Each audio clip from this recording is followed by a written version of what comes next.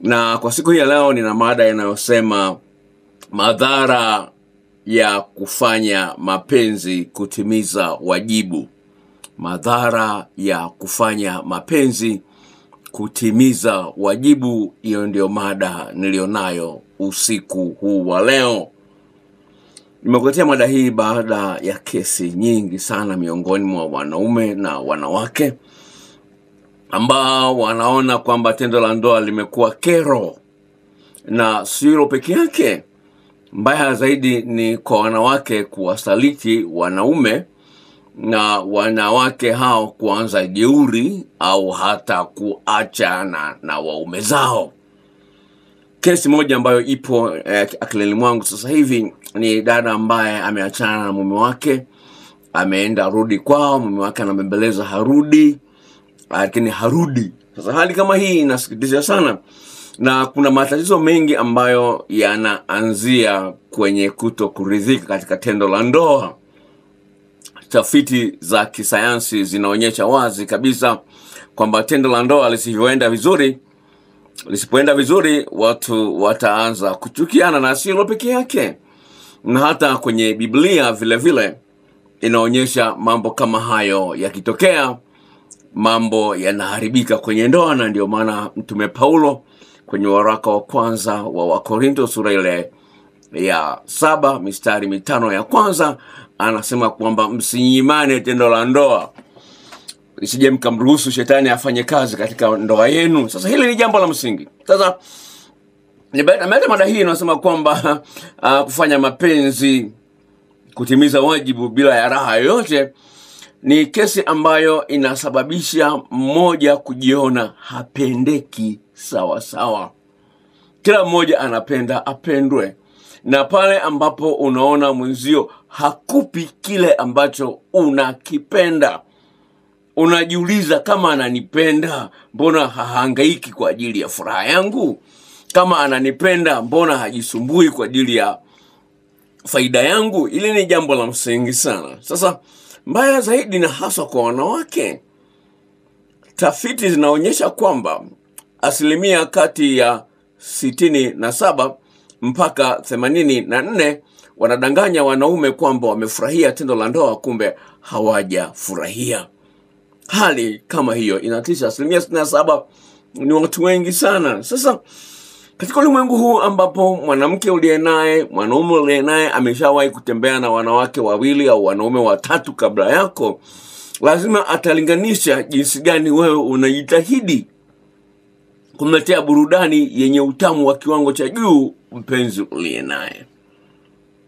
Sasa pale ambapo unamfanya mapenzi na mwenzio wakati hutarajii utamu wa kiwango cha juu ambao huenda ulishaupata kutoka kwa mwanaume mwingine au ulishaupata kutoka kwa mwanamke mwingine, tujiulize, hii kasi ya wanaume kuchepuka, kasi ya wanawake kuchepuka imetoka wapi? Imetokea wapi? Wanaume wanalia sasa hivi wengi sana, mke anampenda lakini anachepuka, nimemuonya lakini anaendelea. Inakuwaje? Kuna nguvu gani katika tendo la ndoa? Ni kweli unaweza kumnunulia mwanamke gari, kumjengea nyumba nzuri, kumpa hela za kutosha, lakini unapogundua kama anatembea na mwanaume mwingine, unajishangaa, nimekosea wapi? Sasa tendo la ndoa sio kama bembea. Na tendo la ndoa sio kama bembea. Unapomweka mtoto au mtu kwenye bembea alafu unamsukuma, anakwenda anarudi, anakwenda anarudi, wewe unayesukuma hupati raha yoyote ile. Wewe unayemsukuma mtu kwenye bembea hupati, yani yeye anapata. Sasa mbaya zaidi ni kama yule mtu unapomsukuma kwenye bembea alafu anasema bwana ongeza nguvu, yani usukuma aende mbali zaidi, unajisikia anakuongezea kazi. Kwa wengi wanajiona kwamba wanafanya mapenzi kutimiza wajibu kwa furaha ya mtu mwingine, ni sawa sawa na kumsukuma mtu kwenye bembea. Hali hii haipaswi kuwa hivyo. Mtu anafanya mapenzi na wewe amenuna. Nawa mtu anafanya mapenzi na wewe haonyeshi uchangamfu, haonyeshi kufurahia. Nawa mtu mmoja katika tafiti ya mada hii akasema hivi kwa Kiingereza, very few people are capable of enjoying love making when the other person is making it clear through body language and lack of enthusiasm that they are not enjoying it. Nasema hivi, watu wachache sana watafurahia kufanya mapenzi na mtu ambaye anaonyesha waziwazi kabisa kwamba hafurahii tendo hilo, kwa kushindwa kuonyesha uchangamfu na kutoa ushirikiano wa kutosha. Asema watu wengi watafurahi, yani unafanya mapenzi na mtu anasoma Biblia. Hebu fikiria, isikiliza, unafanya mapenzi na mtu yuko anakwambia, yani anakuombea, anasubiri tu umalize.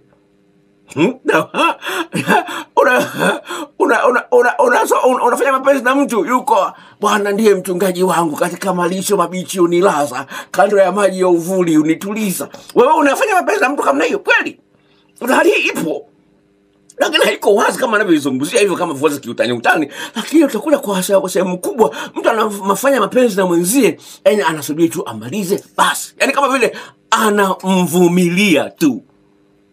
Anaona nikikataa atakasirika, nikikataa atanuna, unaona, nikikataa atanyima vitu fulani, unaona, vitu kama hivyo. Kwa hiyo hali hii haipaswi kuwepo kwenye uhusiano wowote wa kimapenzi. Ni burudani inayopaswa iwe kwa pande zote mbili. Utaliona hili katika maswali ambayo yatakuja hapo mbeleni, lakini ni jambo la msingi kufahamu kwamba mpenzi wako anatarajia aone kwamba mchango wake anaotoa kwako unauthamini. Sasa utaonyeshaje kwamba unathamini mchango huo? Unafanya shingo upande mapenzi na mumeo au na mkeo. Mbaya zaidi, katika kliniki hii ya afya ya mapenzi, nimekutana na kesi nyingi za wanaume ambao wanategea tendo la ndoa. Yani mwanamke anamhitaji, lakini mwanaume hana muda. Unaweza kuona jinsi gani anamweka mwanamke majaribuni. Dada mmoja kutoka Dar es Salaam akaniambia, daktari, mume wangu ananitia majaribuni. Mume wangu ananitia, yani ishapita wiki ya pili hatujafanya tendo la ndoa. Kimwambia amechoka. Mwingine anasema kwamba bwana, mimi tendo la ndoa sio muhimu sana, mimi nawaza pesa tu. Yani ni mwanaume huyo, ana mke. Wakati huyu mwanamke anatongozwa na wanaume 10 kila siku. Anasema huyu mwanaume ananitia majaribuni. Sasa wewe mwanaume ambaye unategea kufanya tendo la ndoa, unamweka mwanamke mahali pagumu sana. Kuna wanawake ambao wanataka kila siku anataka. Unakuta mwanaume anashtuka, ananiuliza, mke wangu kila siku anataka, ana tatizo gani? Mke wangu kila siku anataka, ana tatizo gani? Mbona kila siku anakunywa chai ulalamiki? Kila siku anakunywa chai ulalamiki. Ati mke wangu kila siku anataka, analalamika. Sasa hizo kesi zimekuja nyingi, basi ni kwangu sawa, nyingi. Unashangaa mwanaume analalamika, anamshangaa mwanaume aina gani huyu? Anashindwa na mwanamke. Anashangaa kabisa, huyu ni mwanaume aina gani? Yaani mwanamke anamshinda nguvu, anamshinda ujanja. Huyu ni mwanaume aina gani? Sinashindwa kuelewa mwanaume. Acha nuli, mke wangu kila siku anataka, kila siku mbona kila siku anakula? Kama anakula kila siku lazima akitumia chakula hicho apate kidogo burudani. Sawa? Ninogeshe baby, ninogeshe. Anataka nogeshwe. Kwa hiyo ni jambo la msingi kufahamu kama ni wajibu wako na ufanye wajibu huo kwa furaha. Sasa unaweza kujiona mlokole sana, sawa? Wewe mtu wa dini sana, tendo la ndoa bwana nalo kila siku. Hamna bwana.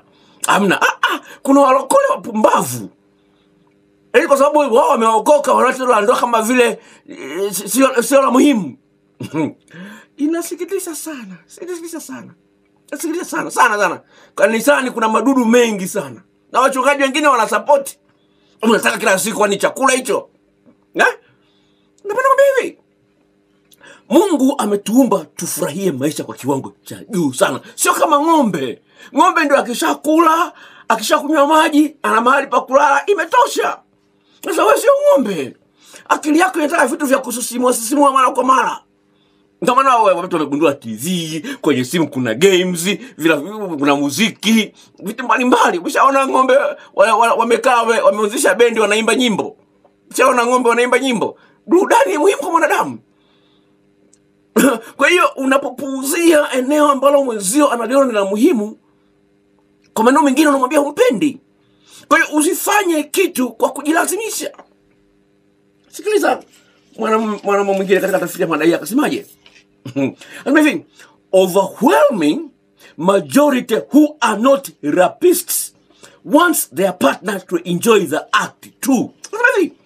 Anasema kwa kiwango kikubwa cha watu ambao sio wabakaji wanapenda na mpenzi yule anayefanya naye mapenzi na yeye awe anafurahia. Sasa wewe unafanya mapenzi kama vile unambaka mwenzio, haipendezi. Mwingine akasemaje? Akamwambia mume wake hivi. Sikiliza. Akamwambia hivi. Huyu ni mwanaume anasema mke wangu aliniambia maneno haya. Sikiliza maneno haya. Ni ajabu sana. Hivi. Huyu mwanaume anasema hivi, I could expect her to make love to me, but I should not expect her to want to have it with me. Anasema hivi, huyu mwanamke ameniambiaje? Nitarajie kwamba ninaweza kufanya mapenzi na yeye, lakini nisitarajie kwamba yeye atataka, yani ataanzisha tendo la ndoa. Unaona? Asema yani huyu mwanamke anamwambia mume wake ndani ya ndoa. Asema hivi, unaweza kutarajia kufanya mapenzi na mimi muda wote ule, lakini usitarajie mimi kutaka kufanya mapenzi na wewe. Yani kwa maneno mimi sioni la, nafanya tu wajibu tu. Nafanya tu kukufurahisha wewe. Mimi si enjoy kabisa. Sasa huyu mwanaume anasema niliumia sana kusikia mke wangu kwamba hanihitaji. Hawezi akanihitaji. Unaweza kuona jinsi gani? Anasema niliumia sana. Kuna mke wangu anasema hawezi akanihitaji. Jamani, haipendezi. Haipendezi kabisa. Hili tendo la ndoa linapaswa lifanyike kwa furaha. Sawa?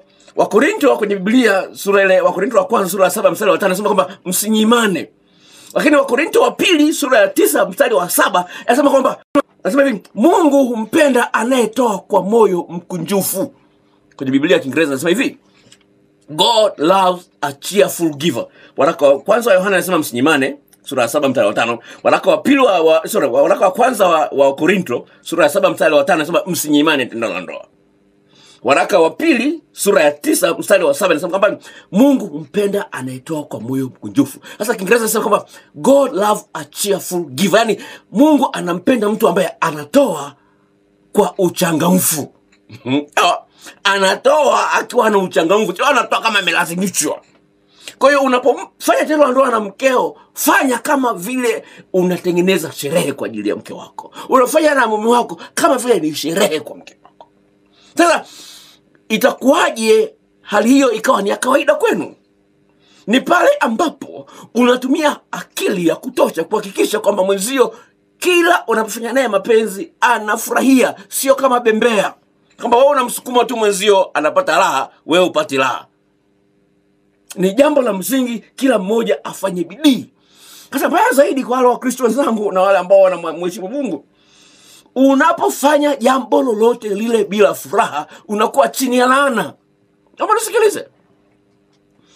Unapofanya jambo lolote lile bila kuwa na furaha, unajiweka chini ya laana. Kwa kitabu cha Kumbukumbu la Torati 28 mstari wa 45 mpaka 47 utakutana na maneno hayo. Mungu anawaambia hivi, laana hizi zitakufuata na kukukamata, kwa maana ukumtumikia Bwana Mungu wako kwa furaha na amani. Anasema kwa maana hukumtumikia Bwana Mungu wako kwa furaha na amani. Naomba nisikilize, sawa? Samahani kwa wale ambao sio Wakristo na koti Biblia kwa sababu ndio msingi wa mafundisho yangu, sawa? Kile cha msingi ambacho nataka kuonyesha ni kwamba lazima ujitahidi kufanya mapenzi ukiwa unafurahia kufanya mapenzi na mwenzio. Unafurahia kufanya mapenzi na mwenzio. Kwenye Wakolosai 3:23 inasema hivi, lolote mnalolifanya mlifanye kwa moyo wenu wote kama vile mnamfanyia Bwana Mungu. Lolote mnalofanya mlifanye kwa moyo wako wote. Lolote iwe ni mapenzi, iwe ni kupika, iwe ni kuimba. Sema lolote mnalolifanya lifanyeni kwa moyo wenu wote. Sasa kwa nini wewe mwanamke unashindwa kufanya mapenzi kwa moyo wako wote na mumeo? Kwa nini wewe mwanaume unashindwa kufanya mapenzi kwa moyo wako kwa mkeo mpaka uende kwenye mchepuko? Sasa huyu mtu hajui historia yako, unajitahidi kufanya mambo mengi sana. Nimeweka video kwenye YouTube inasema kwamba kufanya mapenzi juu juu ni dhambi. Kufanya nimeweka hiyo channel kwenye YouTube, nimeongea kidogo mambo mazito kidogo pale, hiyo siwezi nikaiweka hapa. Kufanya mapenzi juu tu, yani ili mradi kutimiza wajibu, haipendezi, na hii ndio inaua ndoa. Kuna mwenzio anaweza sikwambie kama unamboa. Hakwambii kama unamboa. Lakini mtu mwenye akili anayempenda mwenzie atajitahidi kutafuta mbinu mbalimbali, vitu mbalimbali vya kumfanyia mwenzie afurahie tendo la ndoa. Sio unafanya kwa kujilazimisha. Haipendezi. Haipendezi kabisa. Katika tafiti ya mada hii kakutana na baba mmoja, akasemaje, tunafanya mapenzi na mke wangu katika wiki kati ya mara 4 hadi mara 5. Sawa?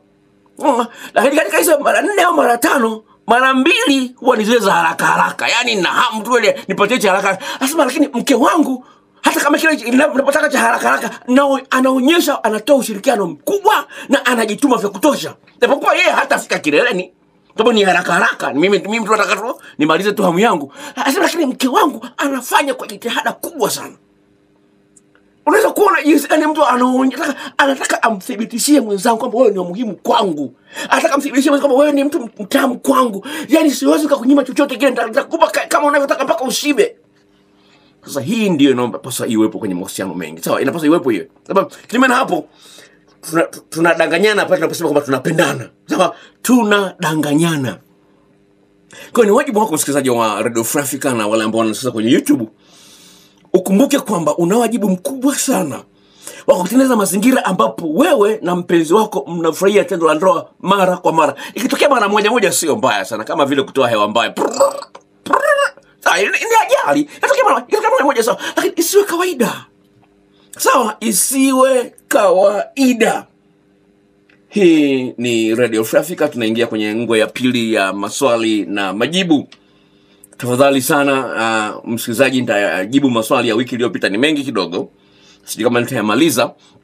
Kwa hiyo naomba usitume swali lako, usikiliza majibu nitakapo nayatoa. Katika majibu ambayo nayatoa utapata jibu lako.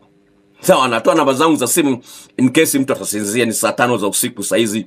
Kwa hiyo kuna mwingine atasinzia lakini angependa kuwasiliana na mimi kesho, naomba nitoe namba yangu ya simu. Na kama utatuma swali lako kesho, na tafadhali ningependa nifahamu kama wewe ni mwanamke, kama wewe ni mwanaume, na umri wako na uhusiano wako una muda gani. Inanisaidia kuelewa mazingira ya uhusiano wako, sababu inapokuja hapa ni namba tu, sijui kama ni mwanamke au ni mwanaume. Kwa vizuri jitambulisha kama mwanaume na umri wako na uhusiano wako na muda gani. Namba zangu za simu zisema kama Dr. Mahaba au Dr. Radio Free Africa. Itakusaidia kumbuka namba hii ni ya nani. Sawa? Namba ni hii ifuatayo: 0754 03 99 94. Nitarudia: 0754 03 99 94. Narudia mara ya mwisho: 0754 03 99 94. Iseve kama Dr. Mahaba, na kwa wale ambao kwenye YouTube na kuandikia hapo chini hiyo namba. Mungu akubariki.